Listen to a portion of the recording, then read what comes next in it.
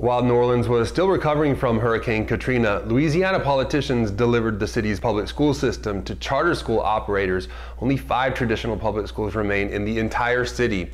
This week, the NAACP held a community forum there to discuss the transformation. The New Orleans hearing featured outraged students, outraged parents, and dismayed community members reciting a litany of the problems created by the massive change to a charter school system. The most powerful moment came when a group of students from Kids Rethink New Orleans schools took the podium and detailed the many ways the system has failed and excluded them from participating in its transformation. When the state took control of NOLA public schools in 2005, 7,000 mostly black teachers were fired.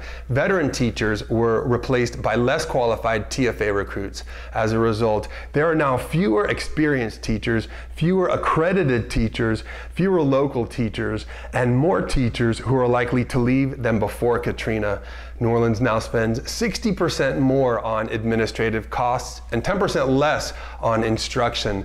The most selective, highest performing, and well-funded schools enroll fewer minorities and children with disabilities.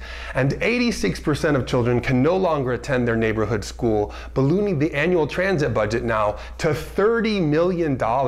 A detailed 2015 report found systemic financial fraud and mismanagement of millions of dollars in local charter schools. The report documented numerous instances of fraud in charter schools in amounts ranging from tens to hundreds of thousands of dollars at 10 different schools. These problems resulted from a dramatic underinvestment in oversight, reliance on self-reporting of fraud and mismanagement, insufficient auditing techniques, and understaffed and overworked auditors. The school choice debate is only heating up as Education Secretary Betsy DeVos toured the country singing the praises of school vouchers despite all the evidence that shows students who use vouchers underperform on standardized tests.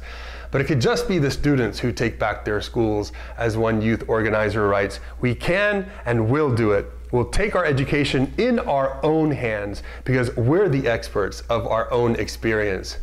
Hope springs eternal. If you found the information in this video helpful, go ahead and share it with a friend. And don't forget to click on the subscribe button so you can find me again next week.